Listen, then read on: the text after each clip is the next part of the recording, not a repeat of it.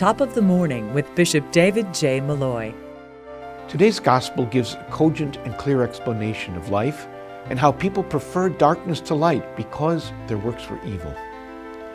There is hope, however, in the words, "For God did not send his Son into the world to condemn the world, but that the world might be saved through him." Jesus is the answer and the remedy for evil, bringing wisdom to all who live the truth that he teaches. May we recognize Jesus as God's greatest gift to us. Let's take all his words and works to heart and live in the light of God. Many blessings to you and your loved ones today and always.